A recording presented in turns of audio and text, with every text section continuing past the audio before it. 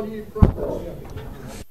To Zechariah 9, and we have seen that in terms of the eschatological setting, from verse 9 on, it is beginning with the first coming of our Lord, his enduring of the cross, and as a result of that, his sending forth his disciples as his ambassadors to plead with the world that they should be reconciled with God, that they should seek the peace of the covenant. Deber Shalom Lagoyim.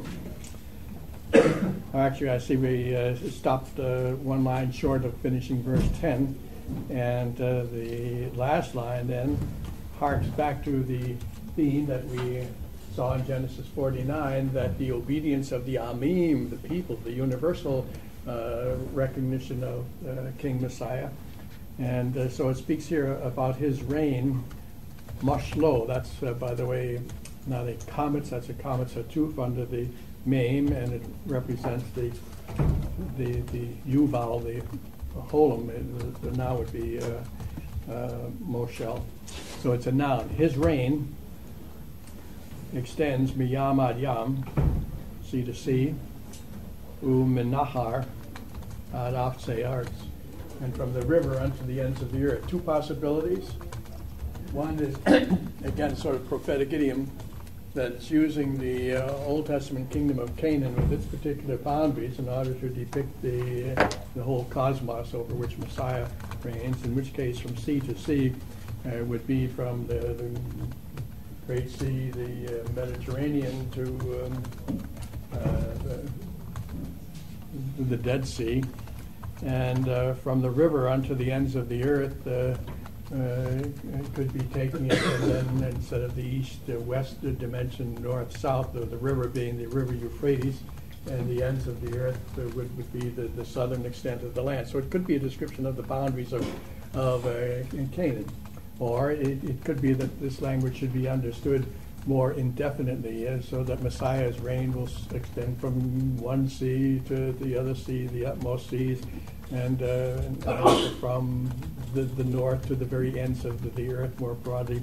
Either way, whether as prophetic idiom or something more literal, the thought is certainly that of the universal extent of the Messiah's reign. And now verse 11, I also then want to underscore, is tying in with our whole discussion of the donkey and the blood of the covenant. And here we do, I think, have some strong indication that is what we should see back in Genesis 49, was that covenant ratification donkey, because it says now, as the prophetic address addresses the people of God. Now, indeed, as for you, what are the implications of all of this for you? Well, as for you, bidam beritek, because of the blood of the covenant. So there's the precise thought that we found in Genesis 49 in that donkey, the blood of the covenant, and here it's referred to. And so as for you, it is by reason of the blood of the covenant, because Messiah has shed the covenant ratifying blood, that there is a message of deliverance for you. So as for you, because of the blood of the covenant, send forth, or I send forth, God speaking. He honors what his son has done, and he sends forth your prisoners, Mibor, from the pit, Ein Mayim Bo, in which there was no water. So the people of God in their own sinful plight are described as those who are in a waterless pit and perishing, sort of Joseph style, huh? And but now there is deliverance from the waterless pit, and the call goes out, therefore, being delivered now from the pit to the stronghold, to Zion. And so they are exhorted now, return, shuvu, bitzaron, return to the stronghold now. And they are addressed as those who in themselves are the asirei hatikva, the prisoners, but they are prisoners of tikva, which is hope. That there is for God's people a future beyond the judgment for the remnant. There is the new covenant. There is a tikva. There is hope. So they are prisoners in themselves, but with the hope now here in the gospel. So return to the stronghold. because today, Magid, the first person pronoun, is God speaking, so you have to sort of supply that he is the subject of Magid, the Hiphil participle from God, making known. Even today, I am making known to you what I'm going to do, namely, Mishnah Ashiv Lak. I'm going to return double unto you. So perhaps the thought here is equivalent to the Pauline, that we should not consider too highly our present afflictions, which are not much compared to the incomparable weight of glory which awaits us. So whatever have been your afflictions, I am now promising, says God, that I will work restoration for you on such a grand scale, that I will return double to you.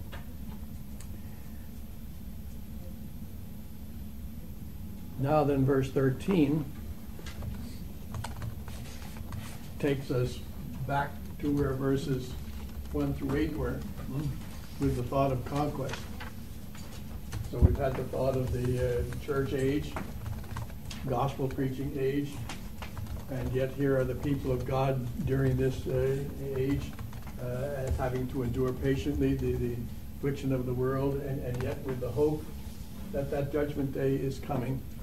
And whereas it had said, the chariot I remove and the battle bow and everything from the midst of you, now once again a total armament policy. It's been total disarmament, speaking peace, and now once again there is an equipping of God's people with all of the armament. It goes beyond equipping them with the weapons of war to the startling thought that God is going to change his people themselves into the weapons of war against the enemy. So we read then verse 13, please, in your text. Ki darakti li Yehuda. Darak, having here darak would mean to tread upon, to walk, but here to tread in the sense that it's a picture of someone with a bow and stringing the bow and fitting it with the arrow. You would step on the one end of it. And so he said, I will,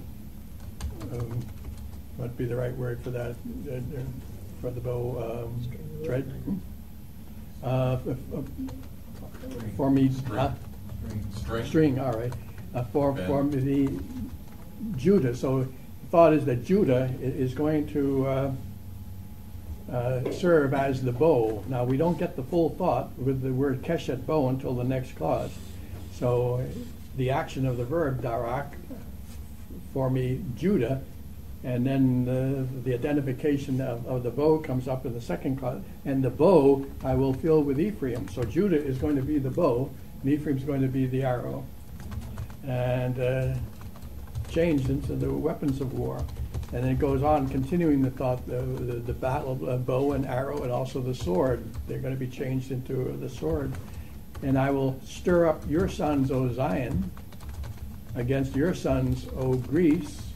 And so in this perspective, in terms of Old Testament history, there would ultimately be the rising up of what in Daniel's 4 world empires would be the third one, which would be Greece, which would be coming from the West to dominate the people of God. And so they stand here, Greece stands here in terms of an ultimate world hostile to God's people. And I will stir up your sons, O Zion, against your sons, O Greece. And now from the verb seem, we have the form samtika. I will set you, I will make you, kecherev gibor, more military language. The cherev, of course, is the sword. The gibor is the warrior, the mighty one, the hero. So God's people are going to be changed into bows and arrows and swords of warriors, and God will wield them against the enemy. But it's an upper register, lower register situation here, where God's people are pictured on earth below conducting the battle, but they're not alone. And the Lord is shielding them from above. He is waging war from above. And in our whole discussion elsewhere of upper lower register realities and the Near Eastern background for it, we have made mention from time to time, I think, of the way in which the Assyrian stone engravings, they would picture an upper register and a lower register, where on the lower register you have the Assyrian king doing this sort of thing. He's riding off to battle with his bows and arrows, and they're all strung and ready to shoot. And then the god Ashur is pictured in the upper register in exactly the same stance, also going forth to battle. And that was the concept, that the gods were fighting the battles within and for the Assyrian king. And also pictured them coming back in peace, again with the posture of the king below duplicated in the posture of the king above, or put it the other way around. So here is that thought that Israel is going forth to battle, but the Lord is whether seen or not normally, is fighting for them, and that's the thought here. So above them is Yahweh, and Yahweh Alehem above them, and on this occasion he will be seen. It will. This is the final judgment day, Parousia. The upper register dissolves, the whole distinction between upper and lower register dissolves. We now can see into the glory sphere. What verse do you want? I'm on verse, did I skip some? No. I'm on verse 14. Okay. Verse 14. And Yahweh above them will be seen.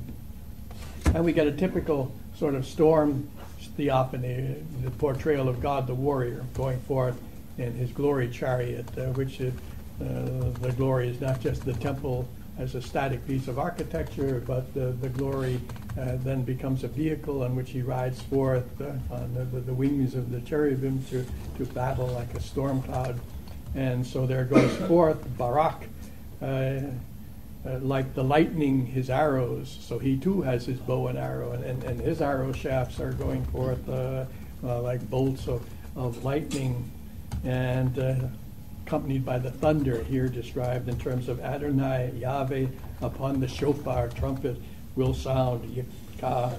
Yes, he will proceed, he will advance as the storms of the south, particularly the violent storms apparently. And this is the nature of God's going forth to battle. And so there's the glory. And we've had the sufferings then. The blood of the covenant, the sufferings, and now beyond the sufferings is the glory of the final victory.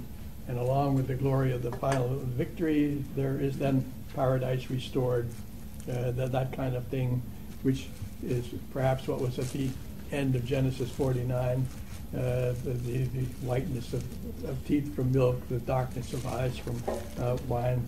And here the thought is that but just before it gets there, it picks up again on the thought of God's people themselves as being the very weapons of war that God wields, and it maybe takes it a step beyond that, and it describes God's people not merely as the weapons of war, but as if they were fierce animals leaping upon the prey and devouring them, drinking the blood. It's about as gruesome and startling a picture of intrusion ethics, only it won't be intrusive at that point. It will be final judgment as you would have anywhere in the Bible. God's people pictured like wild beasts, but that's the imagery that you have here. And verse 15, the Lord of hosts, Yagain Alehem. Well, here's more of the upper register thought. The Lord is like a shield above them, protecting them. They have air cover. Air cover very important in modern warfare. Okay, then they've got the whole air cover in their half, which is the Lord shielding above them. And as for them, down on the lower register, down on earth, they devour and they trample upon the sling stones. So they're like an animal, and the enemy's trying to overcome them by slinging stones at them. But the sling stones get nowhere with them. They just trample upon the sling stones, these wild beast people of God. And they drink shata too, and they roar as with wine, and so they are pictured as becoming drunk with the blood of their enemies. So they devour them, and they drink and they roar over them as with wine. They are filled, they are gorged with the body and blood of their enemies.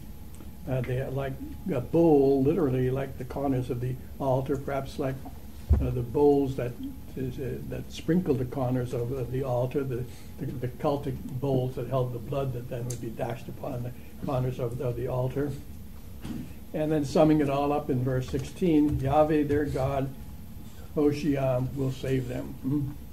So the Messiah is the one who was saved, and now because he is Nosha, the saved one, here there can be the saving activity of God for his people. And Yahweh their God will save them. And here you see salvation is in terms of deliverance too from their enemies.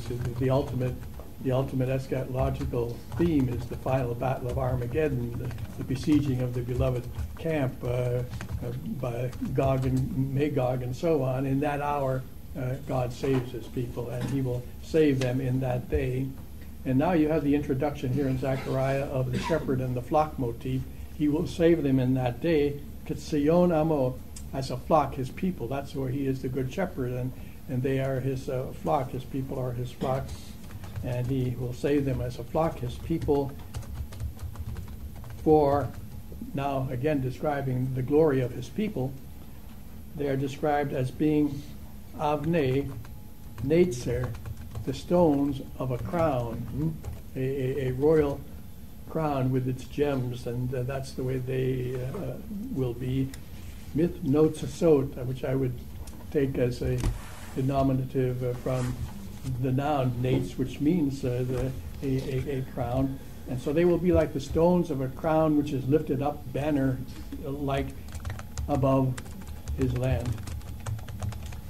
And their glory is then further described at the closing verse 17, in terms of the natural prosperity of an earthly paradise. For how great is his goodness, and I think the references to the people here, the pronominal suffix, how great, so you could translate their goodness, how great their beauty when God glorifies them.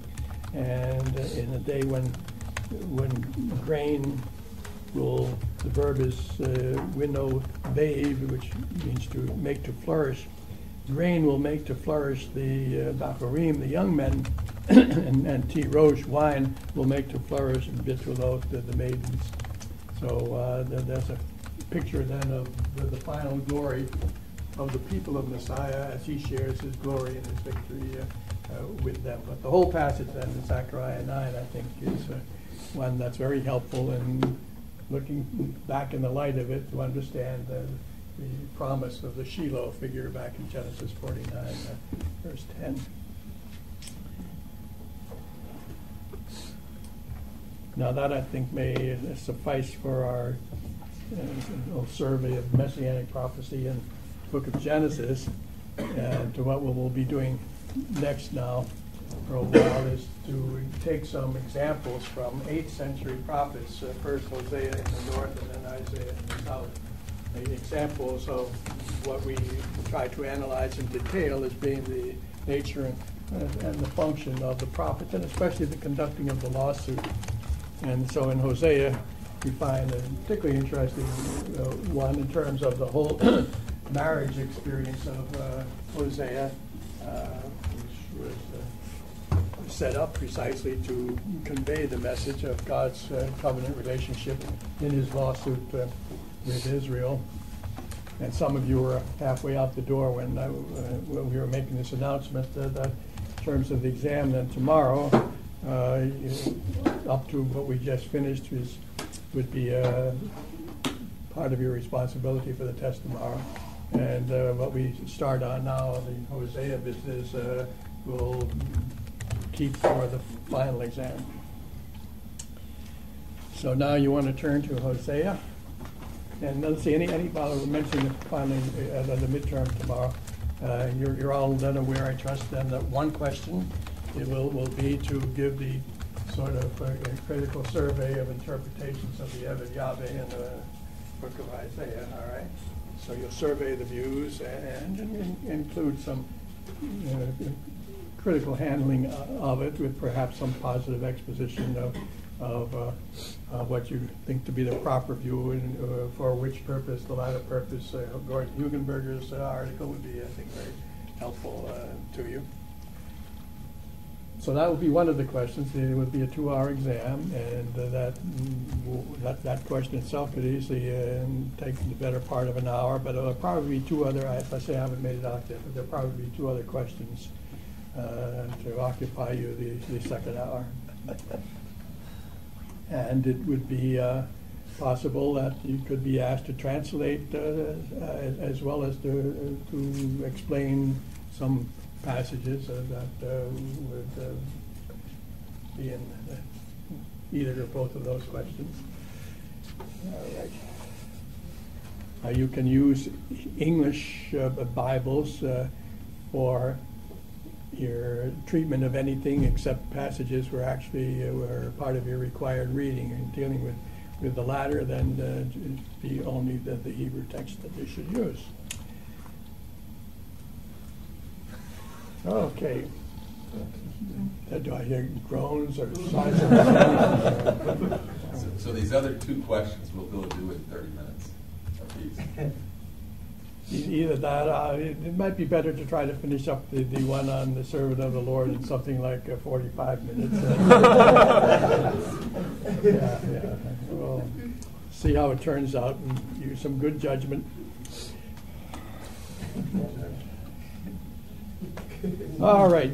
Okay. Hosea, 8th century, Northern Kingdom, and the opening verse sets the scene of his reign in the terms of the kings of both Judah and Israel. And then the second verse reads, the beginning of the Lord spoke by Hosea.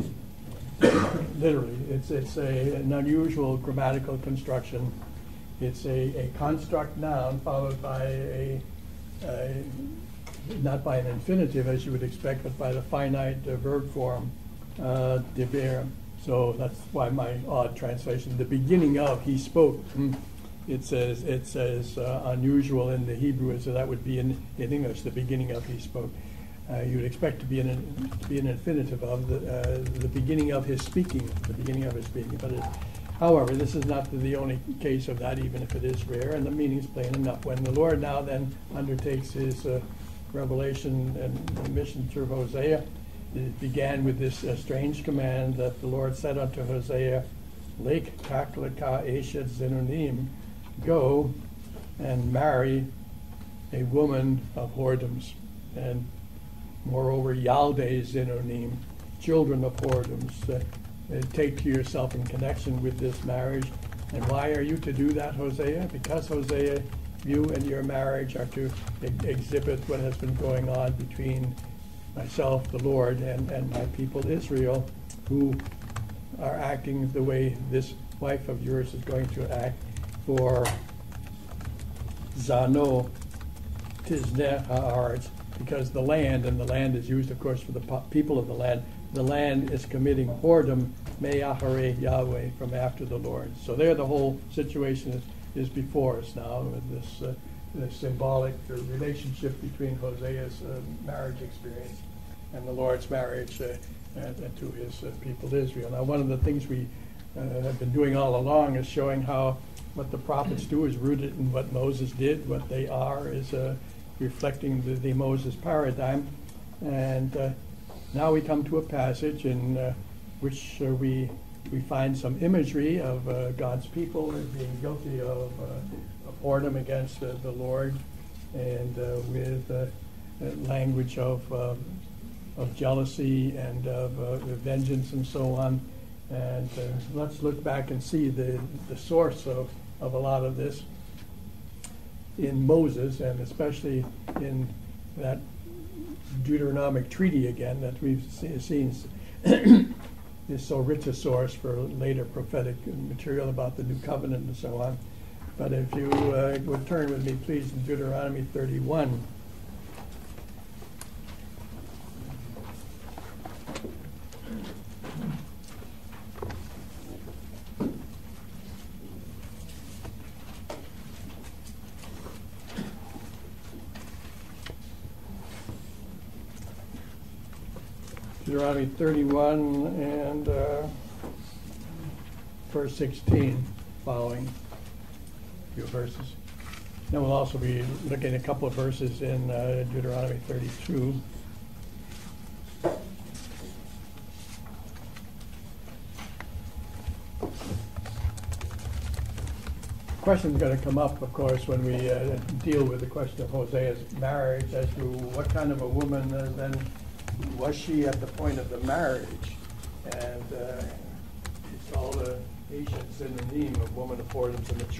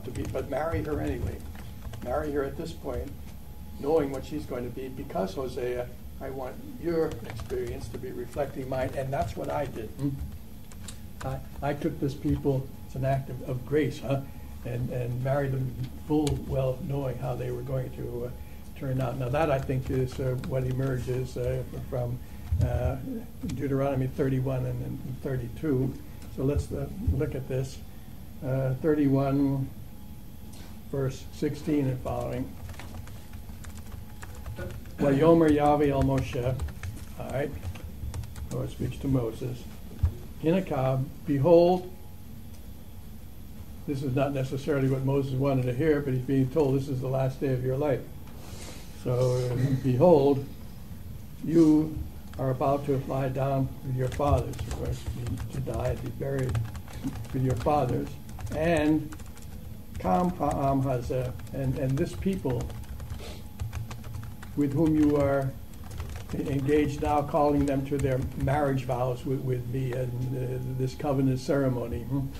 This people will rise up with zana. Now there's your language of prostitution and harlotry, and she will commit prostitution after foreign gods, the gods of the foreign land, which pronoun who is singular, referring however collectively to the people, so we'll translate they, which they are entering into the midst of them, and what they will be doing will be to abandon me. So you have the verb azab, and they will abandon me.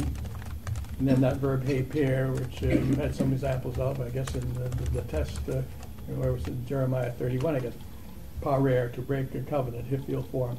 And they will break my covenant, my marriage covenant, which karati ito, which I have am making with them. So there's the basic thought. Moses, you're about to die. You've mediated this covenant. So you've arranged the marriage, but very quickly they're going to show their true unhappy colors. And verse 17. My anger then will be kindled against them in that day. And now we get sort of the lex talionis. They will abandon me and I will abandon them. We have the same verb now, azab. They will abandon me, and now azav team, and I will abandon them. And explaining that further, we have this verb histarti, with the object panai, my face, from them. I will do something with my face from them. Two options. One is that histarti is from the hollow verb, the I-involved verb sur, and the ta would be what is called an infixed t, and that would mean to turn. So the thought translation would be, and I will turn aside my face from them. The other possibility is that the root is not sur, but sathers, and that's sather, which means to hide. So in that case, and I will hide my face from them, rather than looking upon them and providing for them, and so on. So I will abandon them, and I will either turn aside or hide my face from them.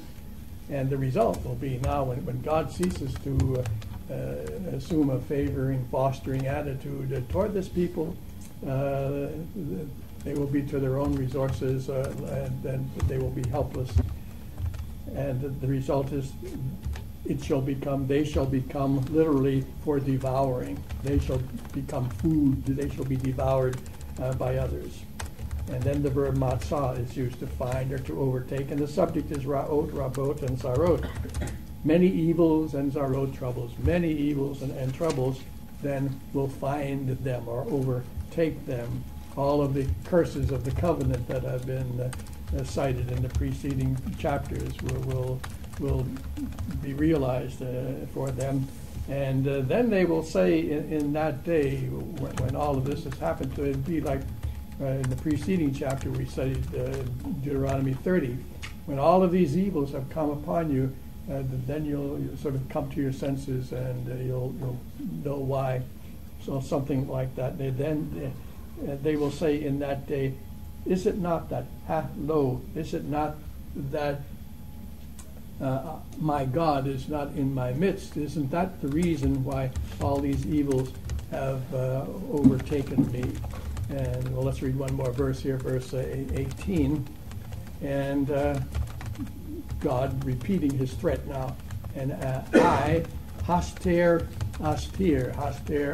both the same root, and the first is an infinitive absolute, which underscores the finite verb. I will indeed then, and either hide or turn aside my face in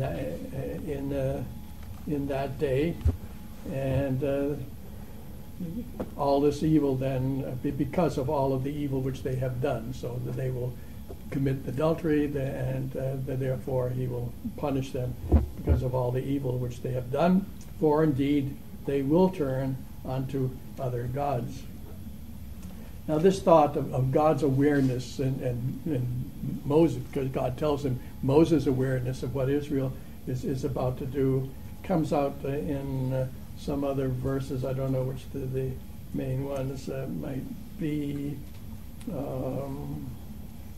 Let's maybe try around verse 27, might be coming to the point. Let's look at verse 27. Ki ano ki.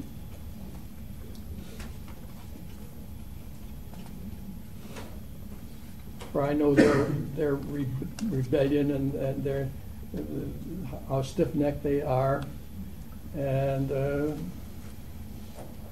Hain be'odenu, behold, while he is yet alive in the midst of you this day, you are rebelling against the Lord, and how much more after I am dead. So Moses is saying to them, even already today, while I'm with you, you're exhibiting this stiff-hearted view, and how much more are you about to do it as soon as I'm dead and gone and no longer putting a pressure upon you? For another time, verse 29, he repeats the thought. For I know, Moses tells them, I know that after moti, after my death, that, again, another infinitive absolute, that corrupting you will corrupt your way, and you will turn aside from the way which the Lord has commanded you. So there's the most intense, clear awareness of where things were going to go right after the honeymoon, or even before the honeymoon was over. Now that's the background, and then for some of the language also of the whoredom and the provoking to jealousy and so on. Let's look at chapter 32, just a couple of verses 20 and 21. So to see that not only the thought but the language of Hosea's prophecy is derived pretty much here from Moses. Chapter 32, verses 20 and 21. Verse 20, and I said, here is that verb again, I will hide my face from them, let's say, and then I will see what will be aharitam, what will be their latter end. For they are a perverse generation. They are children in whom there is no fidelity, no faithfulness, no trustworthiness. Verse 21, behold, now you get the verb kana. They will provoke me to jealousy. They will provoke me to jealousy below ale, with literally a not God, with idols who are called gods, but which are really not gods. They are low. And with such, they are going to provoke me to jealousy. They will provoke me to jealousy below ale. Now again, you had that lex talionis. They will azav, abandon me, and I will azav, abandon them. Here it's the verb kana. They will provoke me to jealousy with their no gods, yes, and they will provoke me with their vanities, another term for idol. And in lex talionis reaction to that, I will provoke them to jealousy. They provoke me to jealousy with a low ale. I'll provoke them to jealousy with a low am. They think they're wonderful people, and I'll provoke them with something that is no people at all. It's marvelous that you are the covenant people, and these others are not covenant people. They don't qualify, but I'll use those non-covenant people now to provoke you to jealousy. And so here, of course, is then the prediction of the coming of the Gentiles, the Loam people who will be brought into the kingdom and whom God will use to stir up his own people to jealousy, so that the thought's going to move in all kinds of directions, and as you can see at once, and how this is picked up in Paul and his whole analysis of the way this works out, this provoking of Israel to jealousy and so on. But that's the way indeed Paul interprets this passage. That's the way Peter interprets this passage. We'll be taking a look in a second here at Romans 9, 24, 25, 26, and at 1 Peter 2:10 to see that they interpret this language in terms of the coming in of the Gentiles. But coming back here to verse 21, that I will provoke them to jealousy with a not people, with a foolish nation, wisdom is seen to be an attribute of the people of the covenant, because as Deuteronomy 4 has explained what wisdom is. Israel, you have the covenant revelation, you have the covenant stipulations, and that's real wisdom. And without that revelation of God, to be devoid of that is to be a foolish people. And the other nations do not have the covenant disclosure. They are not a people. They are naval. They are a foolish people. But I will use them in order to provoke you. So that's the rootage of the thought, as I say, and also of some of the basic terminology of the Hosea passage. And now, as I just mentioned, for hermeneutical direction on what the Deuteronomy is all about, and the Hosea is all about, as he repeats Deuteronomy, there are those passages. Then let's just quickly turn to Romans 9, verses 24, 25, and 26, where Paul's dealing with the whole question then of Israel, and weaves into it the notion that they have fallen, and yet their fall is so transpired that it's the occasion for the coming in of the no people, the foolish people, the Gentiles. And as a result of this, however, God will be provoking his elect from Israel to jealousy and back to faith. So Romans 9:24. What if he did this to make the riches of his glory known to the objects of his mercy, whom he prepared in advance for glory? Even us, whom he also called, not only from the Jews, but also from the Gentiles, as he says in Hosea, I will call them my people who are not my people. And here, of course, is where Hosea is repeating Moses. I will call them my people who are not my people, and I will call her my loved one who is not my loved one. And it will happen in the very place where it was said to them, you are not my people, that they will be called sons of the living God.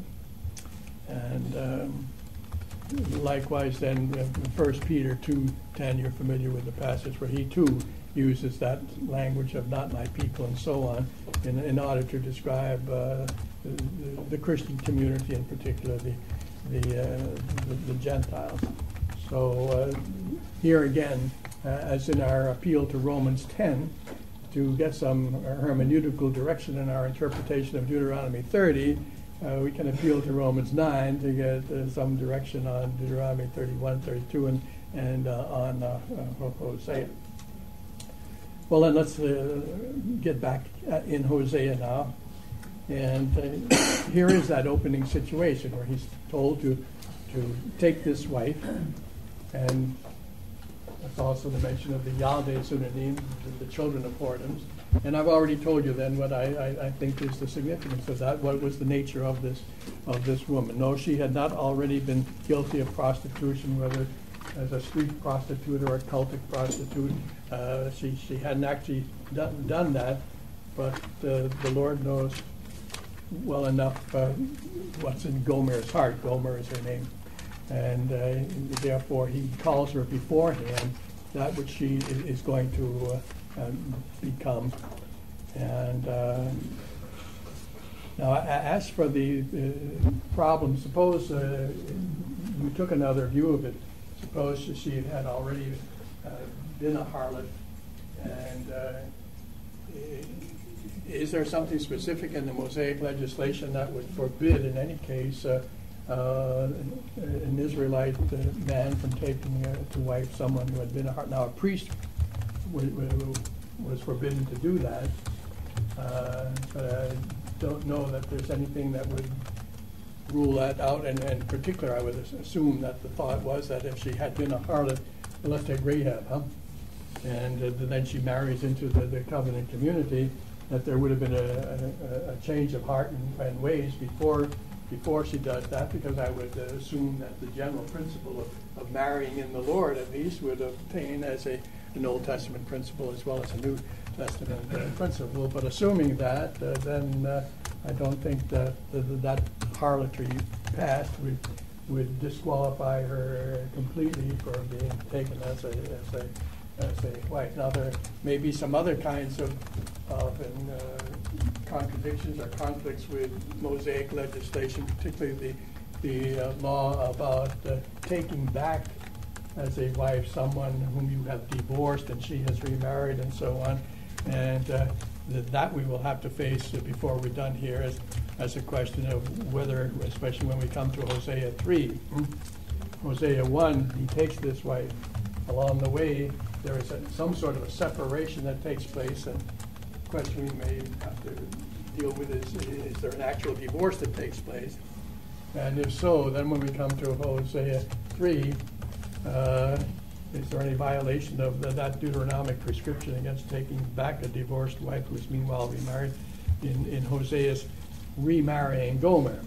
Assuming, as I do, that in Hosea 3, it is the same woman that is in view in Romans, in Hosea 1, that's in view in the reunion that takes place there. And I don't think there's any question about it, that it has to be the same woman there, and that, okay, we'll discuss it when we get to it. So that there might be a problem there of conflict that we have to solve one way or the other. But now, let's see here.